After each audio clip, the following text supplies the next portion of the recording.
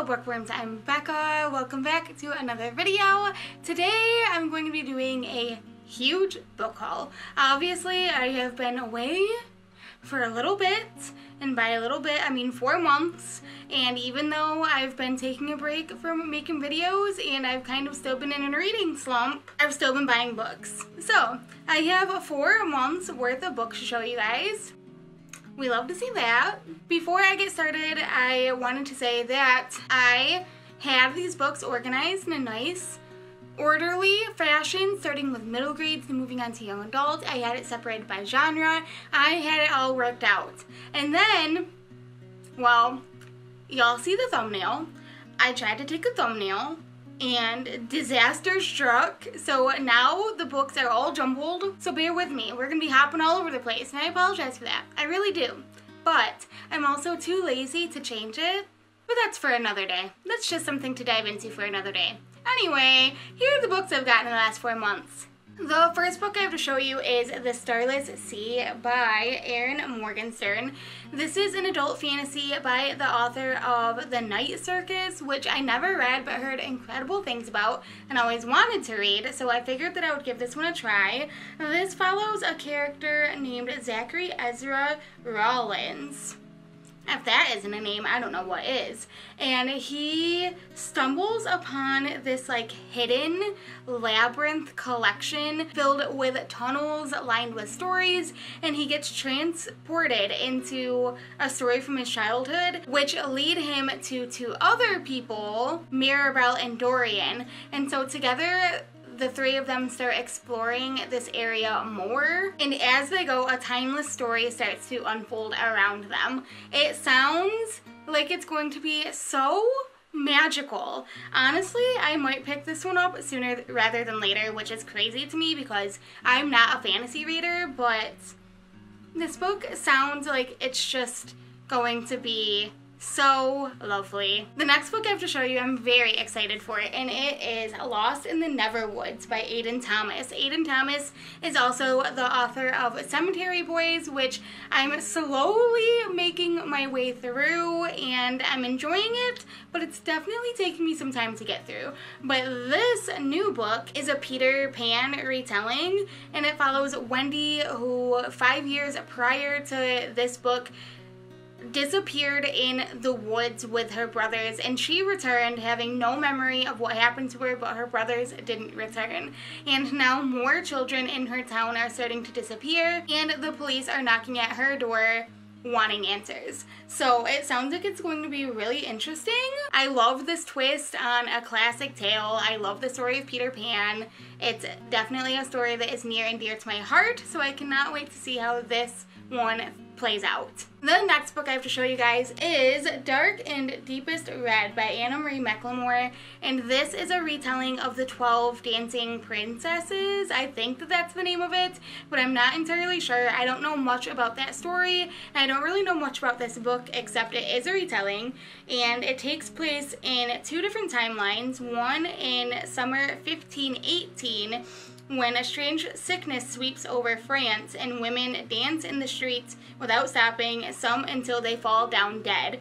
And then the other timeline is 5 centuries later, when a pair of beautiful red shoes seal themselves to Rosella Oliva's feet, making her dance uncontrollably, and she runs into probably the only person who could have information about this curse, a mule whose family was blamed for the curse 5 centuries prior. So it sounds like it's going to be really interesting. You know me, I love a retelling, and I just could not resist picking this one up. Speaking of retellings, let's just continue down that road, shall we, with Straight On Till Morning, A Twisted Tale by Liz Braswell. This is the Disney collection Twisted Tales, but it is the Peter Pan retelling, and I just really wanted to get this one because, like I mentioned, I love Peter Pan so much. And the back of this says, "What if Wendy first traveled to Neverland with Captain Hook?" So I love that spin that we're going to get. I don't know anything about this book, and I don't really want to, so I'm not going to read the inside flap. I'm a little nervous picking this one up, I will say, because I feel like this series of books, compared to other books I read, reads a little younger than I'm used to, with simpler language than I'm used to reading, so we'll give it a try. I'm in it just for the retelling, honestly, and I think that this one was a perfect place to start. Next, I have another fantasy, and it is A Vow So Bold and Deadly by Bridget Kemmerer. This is the third book in the Curse So Dark and Lonely series that she is writing. I still haven't read the second one, but I saw that this third one was coming out and I had to go ahead and pick it up. I loved the first one so dang much, but I get really nervous when it comes to series because I get nervous that when I continue on with it that the second book won't live up to just the expectations that I have coming down from the first book. But since I love the series so much, I definitely do want to pick up the second book sometime soon, and then of course jump into this third one. So A Curse So Dark and Lonely is actually another retelling. A Curse So Dark and Lonely is a Beauty and the Beast retelling, but I think that the first book is the only one that is a retelling. I'm not sure if the second one is some sort of fairy tale retelling, and I'm not sure if this one is either. So we'll see. We'll see. If you've read the second one and the third one, let me know down below in the comments anything you think that I might need to know, if it's a retelling, if there's just anything that I might need to know. Go ahead and let me know. I would love that. Next, I have another fantasy, but this time we are moving on to middle grade. Honestly, I cannot believe that I'm getting so many fantasy books these past few months, but it kind of makes sense because sometimes when I get in a deep enough slump, the only thing that pulls me out is a fantasy. So I was being drawn to all of these really interesting stories. Now I just need to freaking read them. But this one is The Wildwood, and it is by Colin Malloy with illustrations by Carson Ellis. And let me just say, this book is freaking stunning. I don't really remember that much about it because I did get it a few months ago, but it seems to be about a girl named Prue whose brother is abducted by a murder of crows and taken to the impassable wilderness, which is a dense, tangled forest on the edge of Portland. No one's ever gone in, or at least returned to tell of it. So Prue goes on a journey through the impassable wilderness in search of her brother. So it sounds like it's going to be really interesting. Let me just say, the illustrations are really gorgeous. Like, look at that, cages, and it looks like tree roots, but it also kind of looks like hair, so that's something. And then a bunch of birds flying across the page. One of the things I love about middle grade, especially middle grade fantasy, is when illustrations are included. I'm a sucker for book illustrations, so this one already has my heart. Next, I have yet another fantasy, but it has a different twist to it that I'm really excited about. This one is called All the Stars and Teeth, and it's by Adeline Grace. And this follows a princess named Amara who is set to take over the throne as High Animancer, which is the Master of Souls. But when her demonstration to take heir of the throne goes awry, she's forced to flee and ends up striking a bargain with a pirate named Bastion, where he will help her prove that she's fit to rule if she helps him reclaim his lost magic. So it just sounds so cool. I haven't heard of many fantasies that deal with like seafaring and pirates. I definitely have not read a pirate book before, so I'm really interested in this one. I'm super excited. The next book I have to show you has a very interesting cover, which is what drew me to it. It is called Gabby, A Girl in Pieces, and it's by Isabel Quintero. And there's nothing on the back. I have no clue what this book is about, but it did win the Tomas Rivera Mexican American Children's Book Award. And the back just says, for all the gorditas, flaquitas, and in-between girls trying to make their space in the world, don't worry, you got this. I am so beyond excited for this. It's a really short read, so it shouldn't take that long. It's an own voices book, and yeah, that's all I can really say about it, but the cover is so cool looking.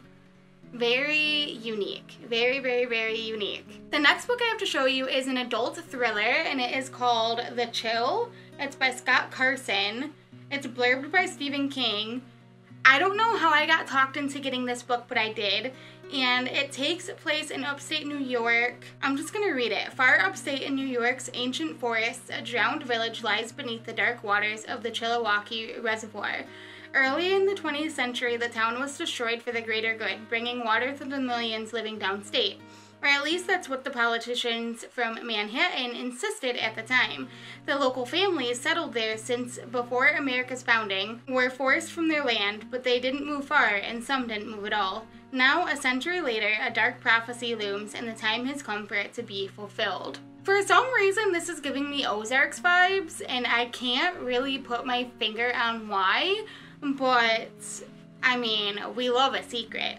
We love a secret. Anything to do with water is very spooky. So I'm really excited for this one. Next, I have another book that I don't really know that much about, but I got it because of the author, and it is King and the Dragonflies by Kacen Callender. So I know Kacen Callender from Felix Ever After, which I absolutely adored, and this is a middle grade book about a boy named King who is sure that his brother Khalid has turned into a dragonfly after he has passed away unexpectedly. So it's going to be a really moving story about grief and secrets, it seems like. He comes to understand the beauty and redemption of learning to fly past the secrets that keep him from rising to his truest self.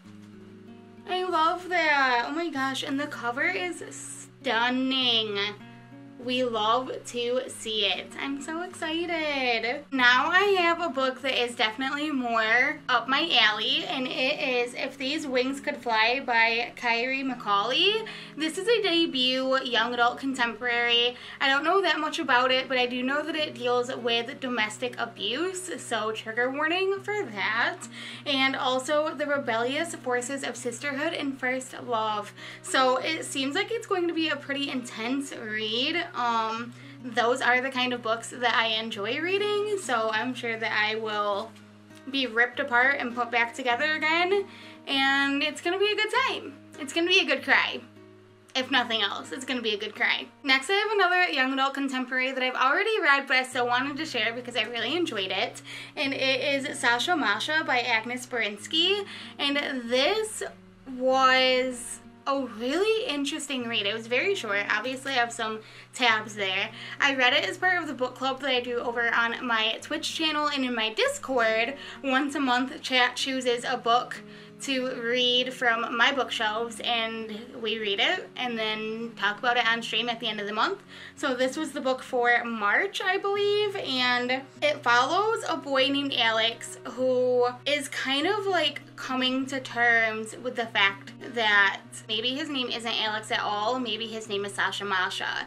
And so it's all about like gender exploration and coming to terms with different gender identities, which was incredible and just so unique to read about. I loved that it was all of the beginning part of that. Like the majority of the book was Sasha Masha figuring himself out and figuring out what his feelings meant and realizing that he had been feeling this way his entire life, and it was just so cool because he is surrounded by a lot of other queer people in his life, and you got to see their different perspectives and their different journeys without them trying to force their journeys and their thoughts on Sasha Masha. So it was just so cool. It was just such a unique balance. It was a really fun character study, and I highly recommend it.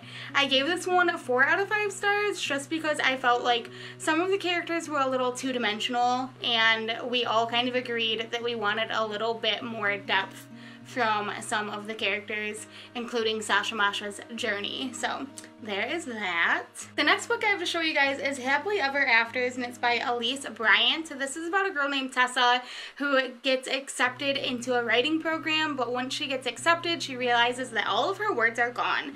And so her friend suggests that she should go out and seek inspiration from her real life. So she goes on a search to find her own Prince Charming to influence her writing. And it sounds like it's going to be just a really sweet story of romance and maybe finding yourself, finding your voice, and we love to see that. The next book I have to show you guys I am so excited for, and it is The Firekeeper's Daughter by Angeline Booley. I don't really know much about this book except that it has Indigenous representation, which we love to see. This is the first book in my collection that has Indigenous rep in it and is an own voices book. The author, Angeline Booley, is a part of the Ojibwe tribe in the Upper Peninsula of Michigan, which is my home state, and we love that. I just love that so much. I know all about the Ojibwe tribe, of course, and the Chippewa tribe, so this just really warmed my heart, and I'm excited to read it. It is a young adult thriller, I believe, so that's going to be really interesting, and I cannot wait to dive in. I've literally heard nothing but incredible things about this book, you guys. I'm so excited. The next book I have to show you guys is The Bitter Wine Oath by Hannah West. I don't really know much about this book either, except that it follows an 18-year-old named Nat who lives in a quaint Texas town that is being plagued by mysterious murders, and they're not sure if supernatural forces are to blame or if it's a copycat killer or what's really going on, but there are rumors of a sisterhood of wronged women that are trying to put a stop to everything that is going on, and Nat thinks that these are just rumors until she finds out that the sisterhood is real and they're witches and they want her to join them. And so Nat starts finding out more about her town's supernatural history and realizes that this coven of witches is doing a lot more than she thought to keep evil at bay in her small town. So it seems like it's going to be really dark and twisty, very cool, very witchy, and 100% right up my alley. The next book I have to show you guys is called The Bridge, and it's by Bill Koenigsberg, and he's also the author of The Music of What Happens. So this book has huge trigger warnings for suicide, as it focuses on two characters, Aaron and Tilly, who didn't know each other but meet each other when they both arrive at the George Washington Bridge at the same time, intending to jump. And on the bridge there are 4 possibilities. Aaron jumps and Tilly doesn't. Tilly jumps and Aaron doesn't. They both jump or neither of them jumps. And so it seems like this book is going to explore what happens through all of those different possibilities, and that just sounds like a really interesting way to capture the story. Next I have The Project by Courtney Summers, and Courtney Summers is the author of Sadie, which is probably one of my favorite books of all time. It is 100% the book that has stuck with me long after I finished it. I still think about that ending like every day. Every day. I don't even know if that is an exaggeration or not, because that is how wild the ending of Sadie is. So when I saw that there was another book, I had to get it. I don't know anything about this book except that it has to do with cults. And you had me. You had me there. I feel like excited is an understatement, and I cannot think of a word that fully captures what I'm feeling about reading this book, because it's gonna be so good. I just know it. It's gonna be so good. Next, I have a really heartwarming middle grade that is definitely going to make me cry, and I'm ready for it. And it is Halfway to Harmony by Barbara O'Connor. This is about a boy named Walter who doesn't really know what to do with his life after his brother Tank got deployed and never came home. He meets a neighborhood girl named Posey and an eccentric man named Banjo, and what ensues is a summer full of taking chances, making friends, and learning who you are without the brother there that you always wanted to be. So, I don't know if excited can fully capture my feelings towards wanting to read this book, because it just seems like it's going to be so wonderful. And I'm starting to feel like middle grade is such an underrated age range. I don't want to say genre, because there's different genres within middle grade, but I feel like middle grade is so slept on. And I have loved every minute of going back as an adult and revisiting middle grade books and finding new favorites that I wish that I had growing up, and I feel like this is going to be a new favorite. I can just feel it. We're down to the last 5. We've almost made it. The next one I have is a young adult thriller, and it is Those Who Pray by Jennifer Moffett, and I believe that this one also has to do with cults. So I don't know why, I don't know.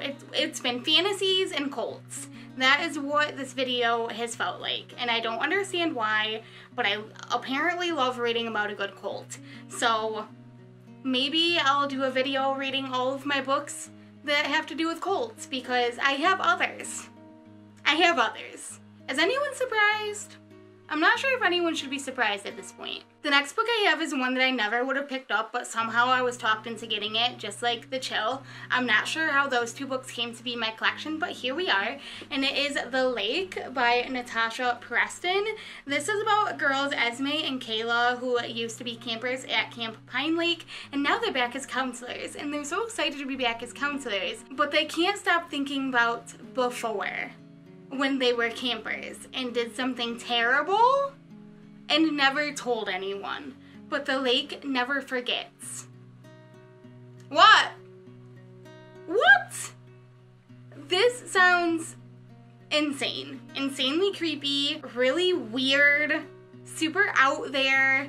I don't know if I ever would have picked this one up, but when it was being described to me, I was like, hello? Why have I not read this already? So I'm not sure if I'm going to enjoy it. I'm definitely going to give it a try because they got me. They pulled me in, hook, line, and sinker, and here we are.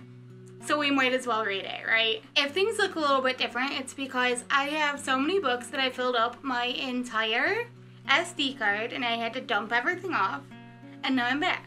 So here we are. We only have a couple more books left, so let's do it. The next book I'm going to show you guys is really cool, and it is A Peculiar Apparel. That is my hair. That is disgusting. It's still there. Okay, we're fine. A Peculiar Apparel by Jeff Vandermeer. This is a young adult fantasy, and it is a massive book. I don't really know much about what this book is about, but I'm just going to read the back because it is insane sounding. Warning, this book is not normal. Charlemagne appears as a giant moth. Napoleon is just ahead. William the Conqueror is an eel. Some of the vegetables you meet can talk. Marmots are not the usual size. There's a land bridge between England and Europe, in an old Earth called Aurora. Guns shoot bears. That's right, they shoot out bears. Rabid chipmunks fall from the sky, and there are 3 magical doors, but no one knows what the doors really do or where the 3rd door goes. Heck, all Jonathan Lamsheed knows is that he must help find a golden sphere before Aleister Crowley can, but nobody tells him the sphere is intelligent and a psychopath to boot. If you proceed, you must repeat the following. I have been warned, and the risk is mine. Long live Squishy. Sorry? What? Who is Squishy? You'll just have to read to find out. I don't know. I don't know. The next book I want to show you guys is one of my most anticipated books of the year, and it is Star World by Audrey Colthurst and Paula Garner. This is about 2 girls, Sam Jones and Zoe Miller, who are on opposite ends of the social spectrum, but have one thing in common: they both want to escape reality. Sam is an artistic loner that flies under the radar at school and tries her best to manage her mom's obsessive-compulsive disorder, whereas Zoe is bubbly and happy on the outside, but on the inside she is struggling with a lot of trauma from being adopted and abandoned as an infant, and also her family's decision to put her disabled younger brother in a residential care facility. While working on props for a school play, Zoe is drawn to Sam's paintings and asks to borrow some, which results in an exchange of text messages, and Star World is formed, which is a place where both of the girls can escape reality and have inside jokes and funny stories and really be an authentic version of themselves. But Sam starts to realize that her feelings for Zoe are more than friends, and she's worried that admitting this to Zoe and herself is going to result in the end of everything that she holds dear. So this definitely sounds like it's going to be a very heavy book. I love Audrey Colthurst so much. I love her writing, and I just feel like this is going to be a really unique story. It has an element of theater, which is something that I'm always drawn to, and I think that it's going to be a really good read. And the last book that I have to haul, I still wanted to include, even though I made a video kind of unboxing this book, but I just wanted to show it really quick, and it is S by J.J. Abrams and Doug Dorst. So this book I saw all over TikTok, and I made a video kind of unboxing it and telling how it came to be and telling more about the book. But basically it is a book with two readers, a world of mystery, menace, and desire, and it is from like dual perspectives, but the story is being told in the margins of this book.